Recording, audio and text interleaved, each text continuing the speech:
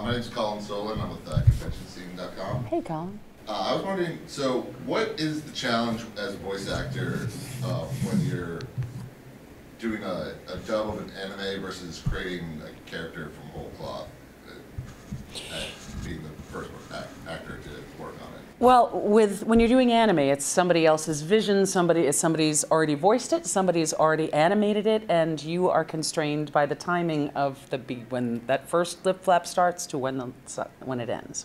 So as an actor, you're sort of constrained by the timing of someone else's performance.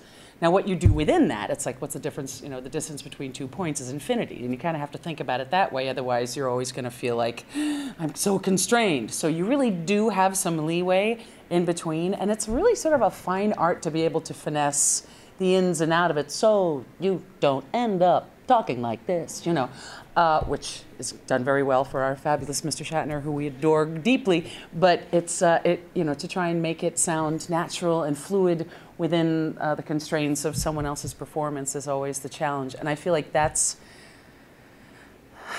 when you need a really good writer that knows that I've got to pause here, I got to pause here, and then I got to continue, and then pause one more time, and figure out how to break up a sentence or a thought or a moment and still have it sound fluid and natural within those constraints. When you're doing prelay or original animation, you are usually only constrained by your own imagination at that point. When I direct Tangled the series, and when we have, you know, Mandy or Zach come in and they get to play, and they really don't have to be constrained by anything else other than where we feel the character needs to go. But it's a very collaborative effort, so in terms of timing, it's a much different experience.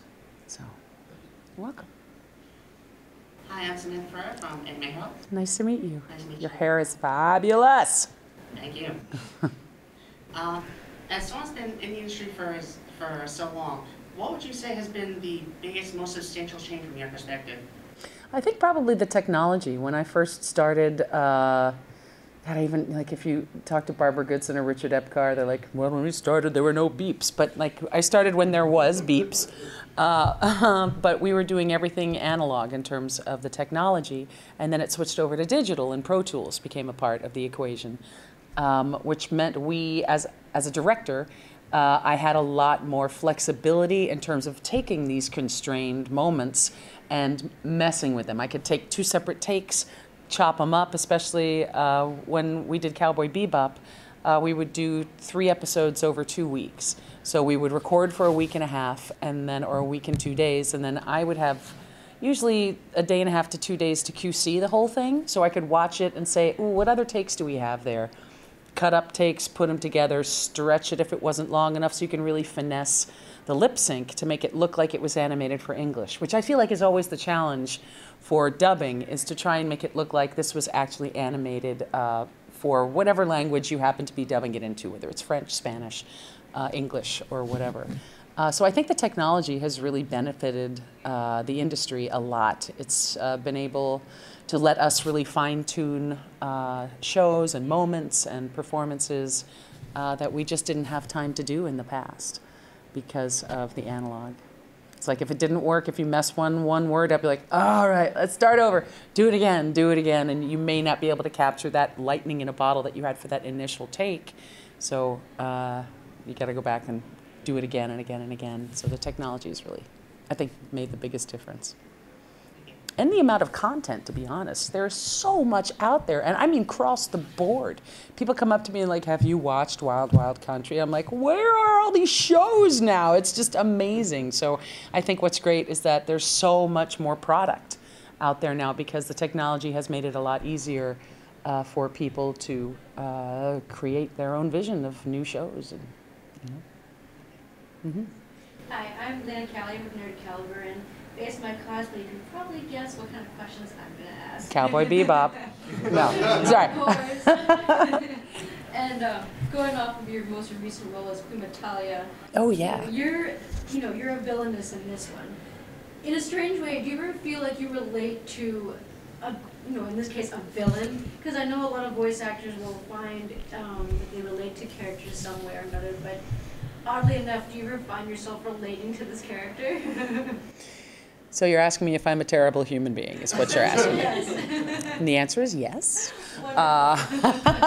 No, I don't know. I think there's something about playing villains. I just played Governor Price in Star Wars Rebels, and she had such a clear vision of what she wanted. And I think most villains do. There's usually very little conflict in a villainous person. They know exactly what they want, and they're usually going to do whatever it takes to get it. And the difference between the characters would be how they go about getting whatever it is they want, whether they, liked it. Governor Price was very fond of torture, for instance. Queen Metalia was just sort of this presence. And I think it's easier to make choices, strong choices with villains, I think. The hero is always conflicted. There's always conflict on the journey of the hero. So I think in that respect, it's more difficult to get in there and really find yourself within a character, because you have to know sort of the whole arc of where the character's going to go. So I think in terms of relating, I have a lot more conflict in me than the villains that I play. But every now and then I get to play someone like Motoko from the Major from Ghost in the Shell, who also had a lot of conflict and everything else, but she was such a strong character through most of it and being in charge that it was easier for me to dive in to the net, to dive in to her shell, as it were, than it was for like Noriko or for other characters that had a lot more conflict. So, yeah. Thank you so much. You're welcome. And yes, I'm a terrible person. I'm CJ Maffris with ToonamiFaithful.com. Hey! Hello. Hey, Toonami! That's probably the best reaction I've gotten from anyone I've interviewed. Even Steve? He was gracious, but I was very enthusiastic. Oh, I love Toonami. Most of our stuff would never have been seen were it not for Toonami. When we were doing Bebop, I just thought, well, nobody's ever going to see the show, so let's just do it for us. And then when it finally got exposure, you guys were, you're necessary to get what we do out there. You know, it just keeps on airing. Yeah, over and over. I'm curious, though, about Ghost in the Shell, considering your role in it. Yeah. How did you feel about the Hollywood movie that came out recently? I don't know if you have talked about it. I don't know if you have any opinions at all, but I am curious, considering you were the voice of the Major, how you felt about it and if you even saw it. Well, there are a lot of, how many people have played Batman? How many people have played Superman? So I think for one person to say, and I wasn't the first Major. First of all, the amazing actress from Japan is the one who originated the role. And then I think Mimi did it in the first movie, and then I took over. And now there's another actress in Texas doing Arise. So for me to lay claim, or really anyone to lay claim for anything but Zara in Critical Role, for me, that's the only character I've ever created. So I love Scarlett Johansson. I think she's one of the greatest young actors of our time. I just adore her. And I knew just from her past work, one, that she could handle the physicality of it. Two, she could handle all the intellect of it, because she, after Lucy, for me, I love Lucy, she could obviously play someone incredibly intelligent. So I thought visually it was stunning. I had some issues with stuff, but you always do. I mean, it's hard not to. If they ever do a Cowboy Bebop series, I'm sure I'm going to be sitting there going, why would you make that choice? And hopefully at the end of the day, I'm going to love it, So I don't believe any actor should be able to say, that's mine, that's my voice, I am the original, I mean, it's just like, yeah, you're the original, but eventually you're going to pass that mantle on to someone else. So I applaud her for her performance and for the movie. I mean, anything that can get what we do out to a bigger audience is great. Because if someone sees that movie and says, what is this based on? Then they'll go back, hopefully, and see the original animated, or the movies, and Ghost in the Shell, the series, Get Stack, everything else. So anything that can bring them closer and to connect all of these nerd worlds of joy, I'm all for it. Yeah. Thank you. You're welcome. Hi there, my name is Evan Borgo. I am from the Boston Bastard Brigade. Hey, the Boston Bastard Brigade. Bastard's by name, not by reputation. Got it, love it. and also the host of the No Borders, No Race podcast show, where we promote Japanese musicians and alternative artists as well. Oh, cool. How So, fun. The anime that made me a fan of anime was Outlaw Star. Yay! And while it was a supporting role, Hilda is the character that initiates the adventure that the main characters are about to have. I know it's been a bit of a while, but can you discuss your time recording that role and how you captured both her toughness and her level-headed personality? Well, the thing about anime is that we don't get the scripts beforehand. We can't see it beforehand. At least we couldn't back in the day. So 100% I rely on my director, and that director was the incomparable Wendy Lee. So I relied 100% on Wendy's guidance, and she led me through that amazing world and that amazing short time frame that Hilda happened to be there, you know? So, and usually it's, you only get to see the moments that you're in. So in terms of the broad picture, I had to completely rely on Wendy. So it was a fully collaborative effort between me and her. And I love working with Wendy, so I'm very grateful that she cast me, or Yutaka Maseba and Kevin Seymour cast me in such a small but pivotal role. It's kind of nice to sort of come in, you know, a little bit and just be like, and then leave, you know. I mean, it's nice to have those moments of, you know, play a pivotal character that doesn't have to spend the whole time, that just comes in a little bit and then goes. So, yeah, thanks. Hi, I'm Andrew Fleming from Wicked Anime. And Wicked. that's my brother from Wicked Anime, Jonathan Fleming. Who's older? I am 8 minutes. 8 minutes? Identical twins. Yes. I'm an identical twin. Really? I'm 6 minutes older.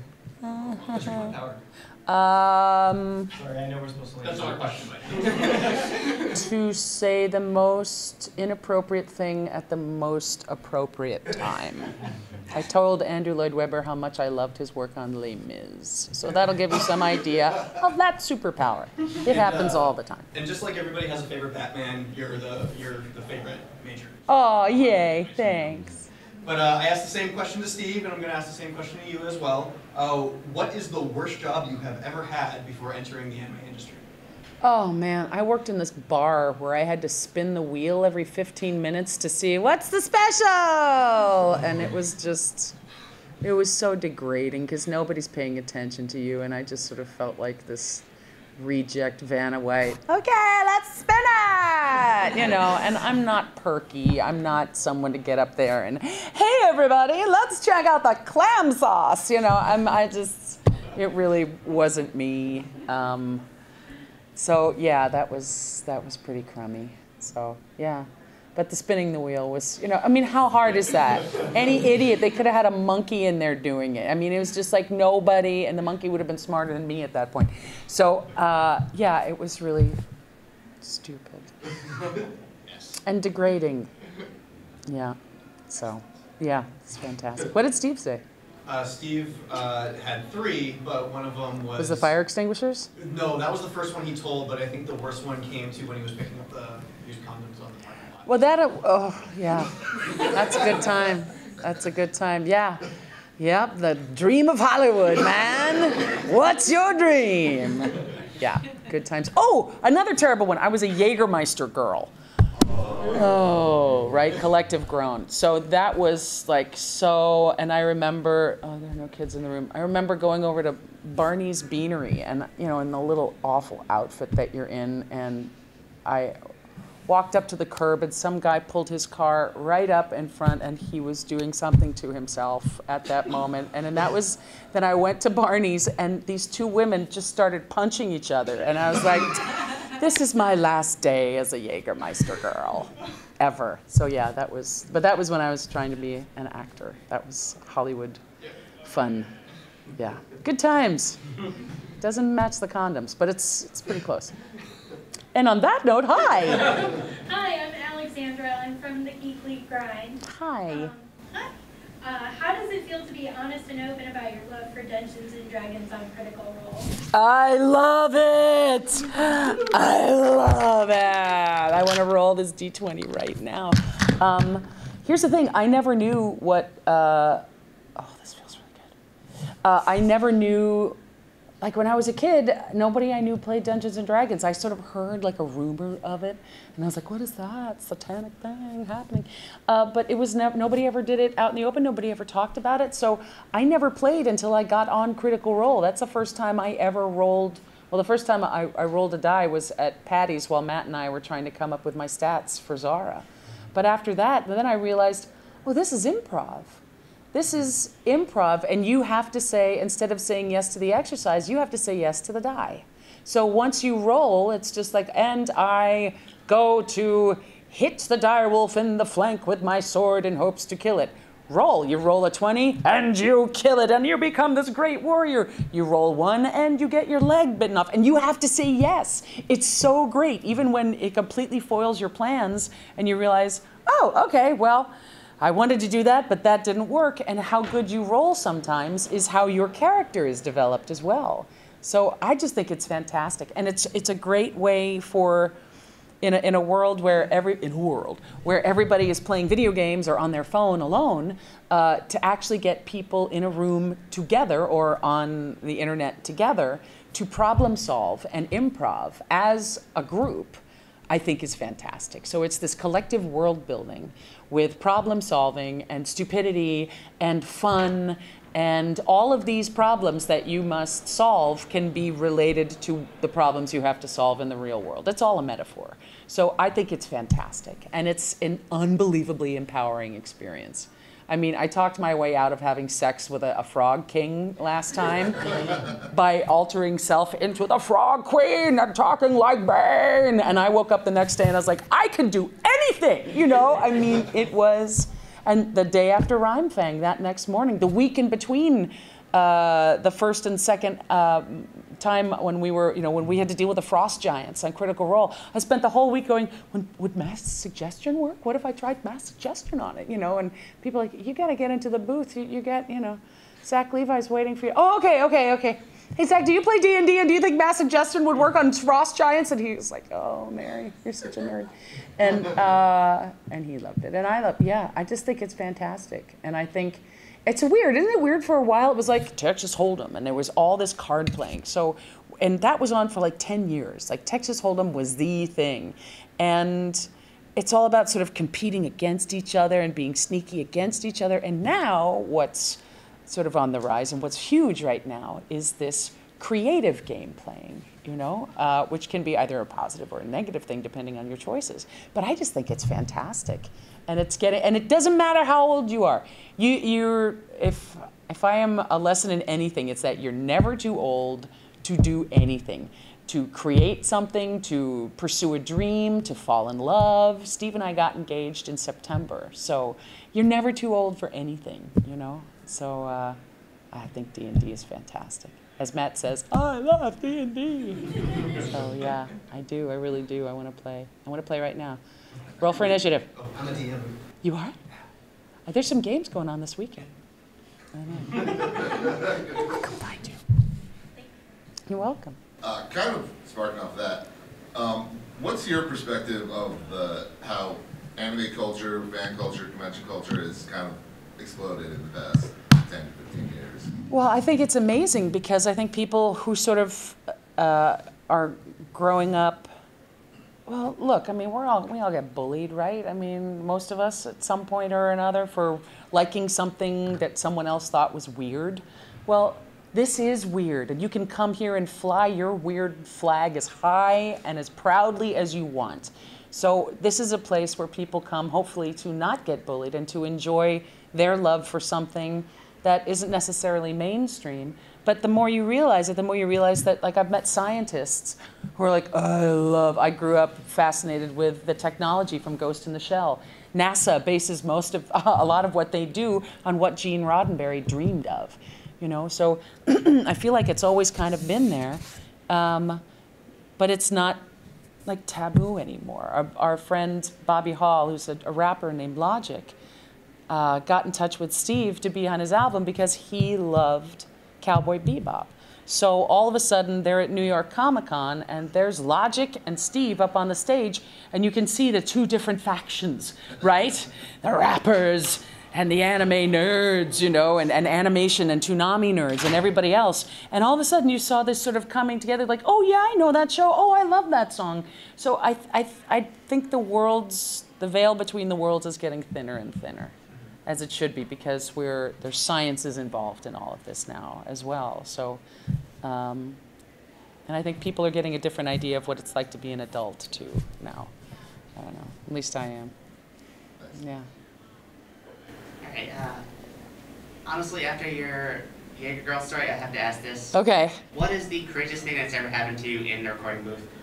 Oh, well, it's usually some sort of bodily fluid or bodily function. Let's see. When I was brought in on Halo to do one of the characters that just gets beat up. I'm basically just there for your beating pleasure, as it were. And they said, all right, we're going to set up a thing. It's a sound set, and you're just going to parrot. And it's like, we want you to just match what the guy did.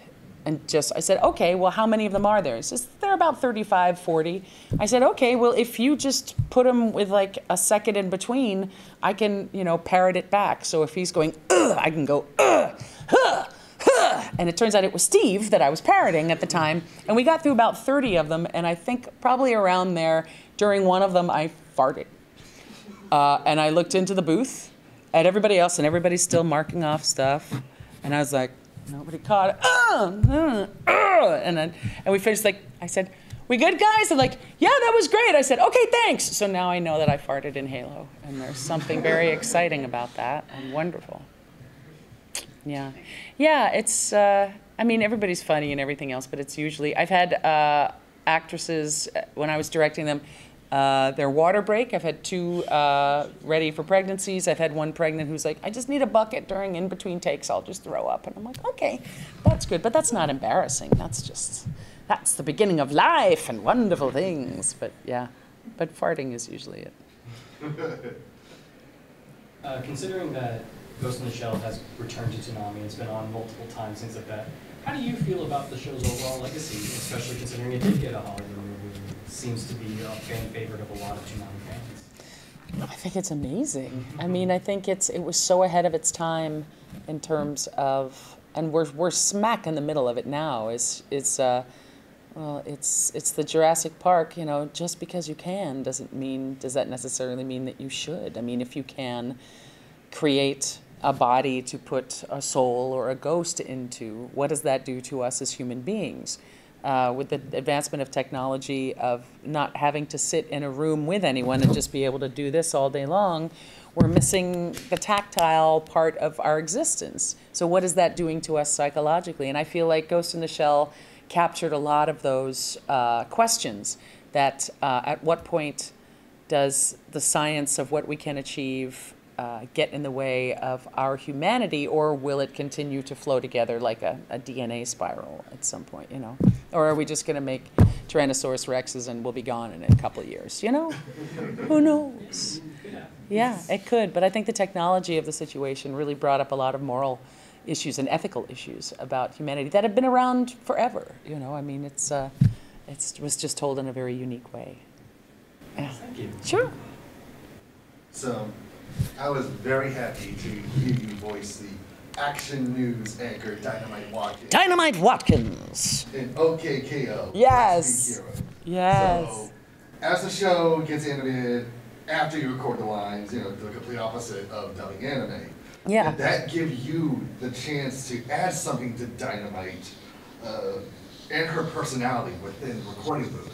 Yeah, without a doubt, because she's sort of a mix of Diane Sawyer and a world-class wrestler, right? So I could play around with and choose the moments of when to go into wrestler mode, when to go back to the Diane Sawyer mode, and they give you a lot of freedom. It's just so much fun. You really feel like you're playing, you know, and especially because we do okay with usually all the actors in the booth. So that one big episode, which was all, and I think the whole cast was there, so we got to really play off each other, and that's something you don't get to do in anime or when you're working solo, is that there's magic that happens between actors, especially if you get people that start to feel very comfortable and confident and who can improv. Oh man, the stuff you'll get is just gold. It's really fantastic. So you sort of end up feeding off of each other and encouraging each other within the booth.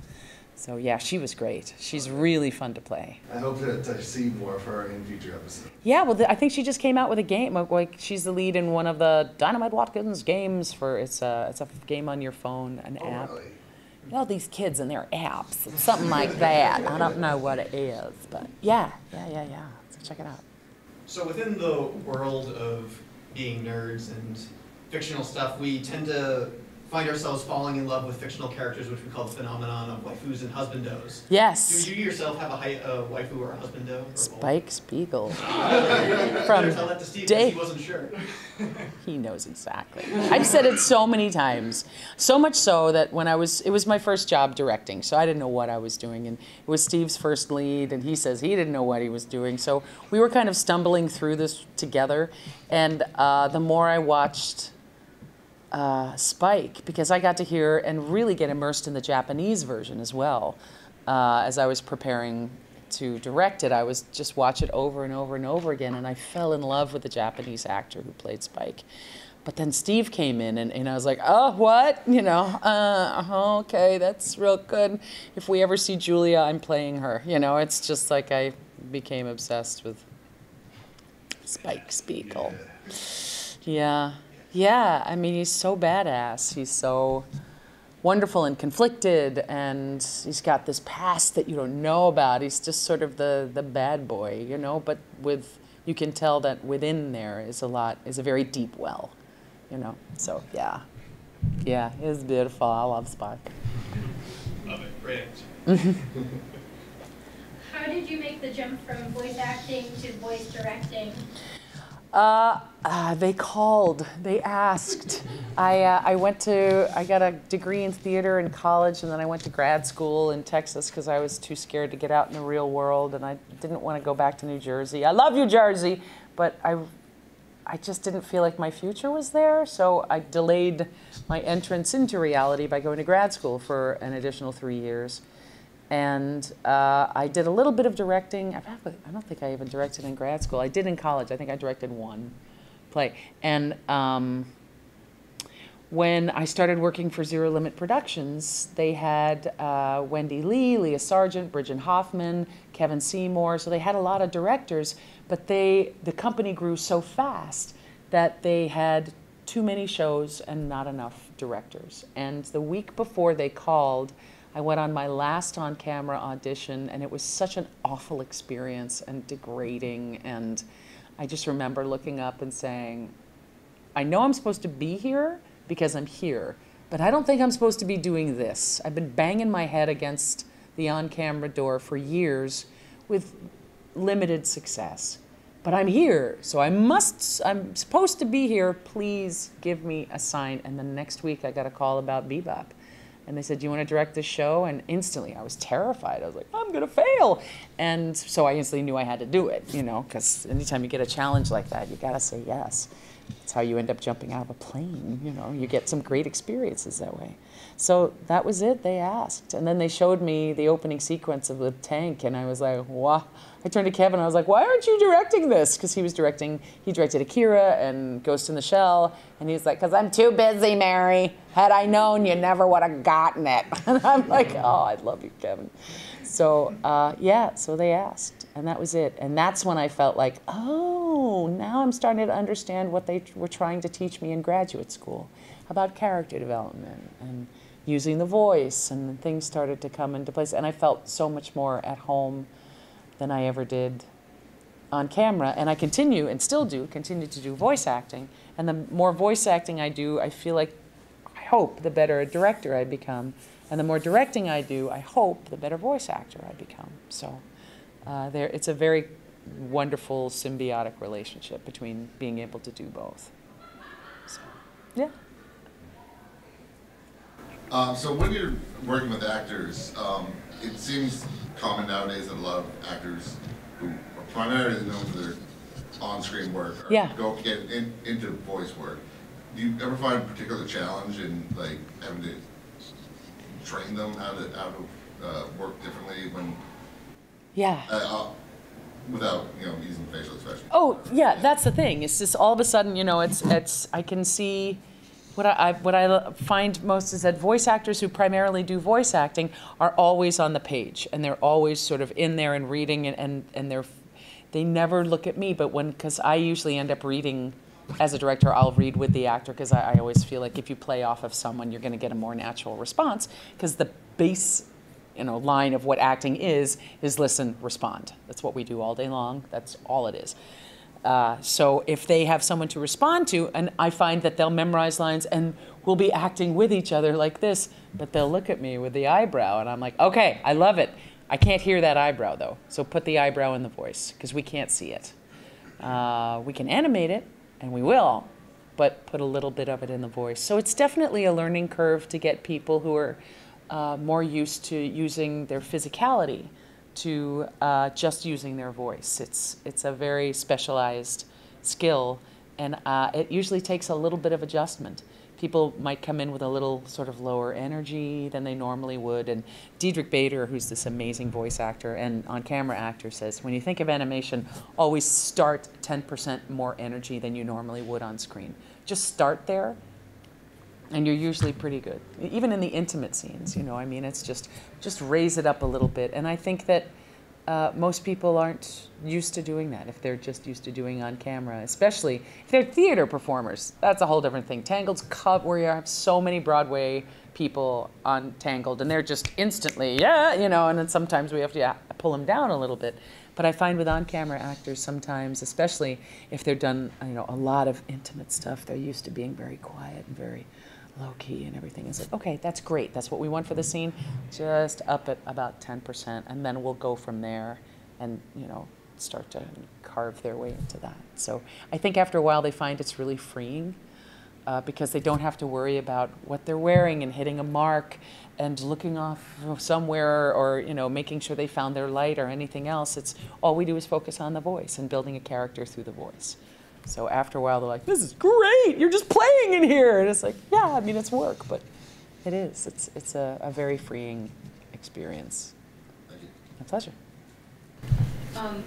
Growing up, when was your, not eureka moment, but when did you realize you want to be a voice actor, that this was the route you wanted to take? Or was there ever really a moment when you knew you wanted to, you just kind of went with the flow, or?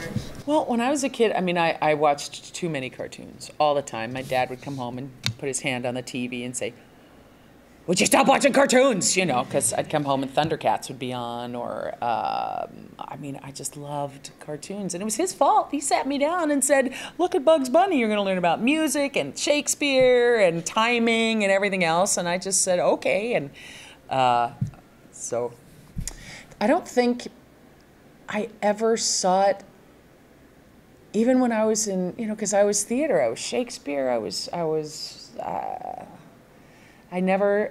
it never occurred to me until, You grew into it almost. yeah, like I kind of just walked into a door facing the wrong way and had no idea, and I realized, oh man, this is fantastic. And it really, because you can't really make a living on anime, the contract, that it just doesn't pay enough.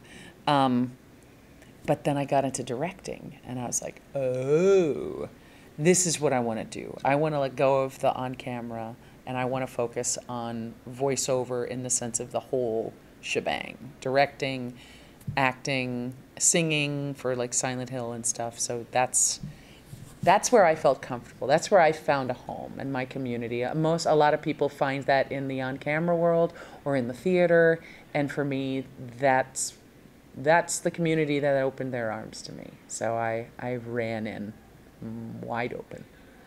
Yeah. Thank you. Sure. Considering your reaction with where I write for with Toonami Faithful, you seem to be a fan of the block. Yeah. How do you feel that it's been around for so long, especially being able to influence not only fans, whether they're older, but now with this new iteration with younger fans, it's Yeah. starting to kind of keep anime in the forefront on television too? I think it's amazing. I hope it continues to go and grow and because is there an anime network? Is there a, It's really streaming now.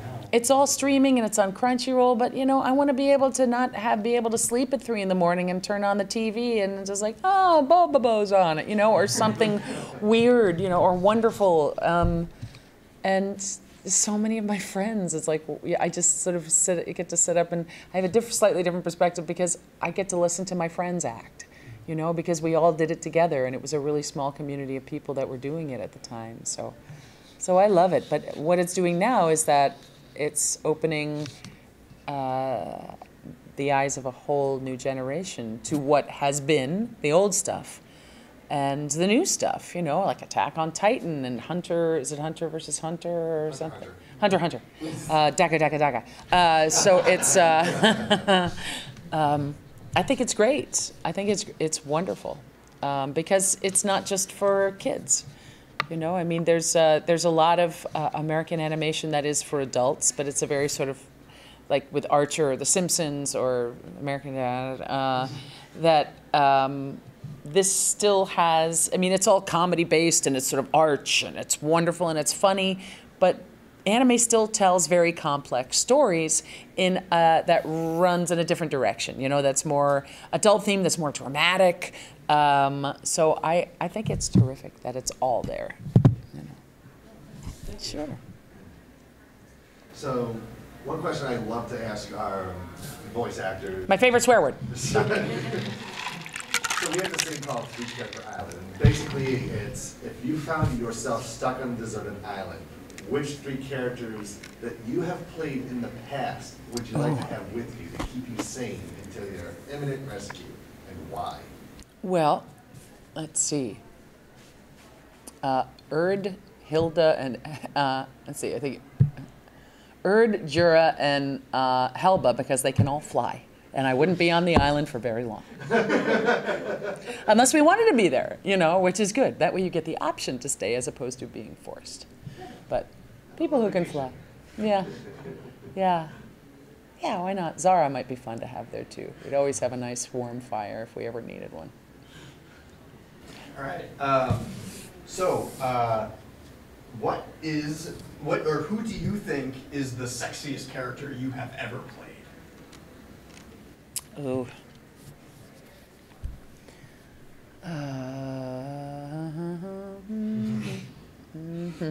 I don't know. Jeez. I mean, the earlier stuff, like Erd and Jura, were pretty bombshell-alicious. You know, these are women that hadn't seen their feet for a couple of years, if you know what I mean, because they're very well endowed. And they could fly, and they were all, you know, tits akimbo, as they used to call it. I don't know. What's your definition of sexy, you know? The most provocative voice, or like the most alluring, or maybe even, I don't know. Well, I think physically, one of those two, I think in terms of being a complex woman, I think the Major is just, because she's badass, but she's also got vulnerability in there as well. She can take care of herself, but she also has to question things at times. So I think she's the most well-rounded woman. Yeah, I don't know. It's hard. It depends on what the definition is. I guess the one who wears the least amount of clothing. I don't know. I was going to say Spike, but I never played him. A character I didn't play, I thought Faye was just phenomenal. Faye was just so complex and coquettish and wonderful and always cool, I would imagine. Usually never hot because of the very lack of clothing. But I don't know. Which one? What do you think? Well, it would have to either be the Major or Kurenai. Yeah, I loved Kurenai. I kind of feel like, man, she gets pregnant, like, we'll put her in the house. I'm like, she's this all-powerful genjutsu casting, and you're gonna, come on, people. It's nice that she's watering plants, but, you know. Yeah, I loved Kurenai. She was great. So what has your experience been like as a woman in the entertainment industry? Well, I have to say that in the animation world, I feel like an actor and a director, not a female actor or a female director. When I was doing on camera, I very specifically felt the pressures of gender, but for some reason, and look, I'm not the most girly, feminine thing out there anyway, right? I'm sort of strong, and thanks to playing the major, I've become this sort of strong, you know, not to say that that's not feminine at all, but it's just, I'm gonna dig myself a real deep one on this. For me, in being in the animation industry, I think we see ourselves as actors because we don't have to be constrained to only playing women. We can play men. I've played a number of men over my career, which is really fun. I had the great honor of working with Pat Carroll, who played Ursula, and she got to play Falstaff on stage, and I was so blown away. I was like, wait, you mean women can play that? I want to do that too, you know, because there's some great roles that I would love to play someday. But for some reason, I think the animation world is much less about what gender you are and more about what voice can you do, what character can you create. So I think we kind of are in this, in a place that isn't, I mean, look, sexism is everywhere and racism is everywhere, but for some reason when we come to work on our characters. I'm not coming in as a female director, although I'm proud as hell to be one. But for some reason, the animation world has more female directors than I think any other part of the industry. So I don't think they see us as one or the other. It's what do you bring to the party? What do you bring to the table? You know? So I think that's wonderful. I wish that would happen more and more. Definitely, that's awesome. Yeah, it is. It is. There's so many female directors in animation. It's fantastic. So, yay. Speed round. Do you have any great convention stories that you pull out for like this one time this thing happened? I don't know. See, I work in a booth all day long, and you know, I barely get to see the sun. And then we come, and I think it might have been here. It might have been Anime Boston. That I was talking. I was still smoking cigarettes at the time, and I was standing outside one night, and these two girls, and we came up, and we just started talking, and I knew that they were fans, and they were sort of really excited at first, and then by the end they sort of calmed down, and we were just talking and having this great conversation, probably for like half an hour, and then I got in the elevators because it was really late and I had to go to bed, and the girls came up in the elevator and everything, and I said, well, this is my floor, and they said, okay, well. It was really nice. I said, it was so nice talking to you guys. They're like, yeah, me too, thanks, have a good night. And I got off the elevator, and the minute the doors closed, I just screaming, and I was like, you guys, I just sit in a room all day. You know, it was, so that was sort of a weird, I call it the Sally Field Paramus Mall from Soap Dish moment. And the other one was the hairiest human being I've ever seen in my life came up without his shirt on and said, sign me! And I was like, I can't even see the skin through the forest at this point. So it was like parting. I was like, do you have a comb? So that was always fun and interesting, yeah. Sure. All right. What would you be doing today if you hadn't gotten into the entertainment industry? Dead. I don't know. I don't know. I think now, maybe politics. I don't know. The world's getting crazy. So my dad ran for governor of New Jersey in 1980, and after that experience, I promised I would never, I hated politics and I would never get into it, so I've tried to stay away from it, but current series of events has led to me wanting to sort of get a little bit more active in making sure that people's voices can be heard. So, Courtney Taylor, J.P. Karliak, two other voice actors, and myself, this is actually Courtney's idea, are starting something called Nerds Vote. And the whole purpose of Nerds Vote, hashtag Nerds Vote, nerdsvote.com, we're putting the website together now, is to get people registered, young people especially, who may not know how easy it is to register, or who may have been moving all over the place as young people do, so they may not have registered now. So and it's nonpartisan, it's just to get people interested in the process and to get people's voices heard, because I think a lot of people think that their voice doesn't mean anything, or that their vote doesn't mean anything, but that is not the case. 100%, if you've looked at the past elections all over the country, you realize how close these elections are. So if you feel passionately about something, if you care about the world around you, get out there and vote, because nerds need to be heard. And I am a huge nerd, and we need to support people getting out there and voting. Yeah, because this is our country. They work for us, damn it. I think they forget that. So we need to have our voices heard as much as possible. And what the hell, we make all these great, amazing, awesome choices in imaginary worlds. It's about time we started making our voices heard in the real one.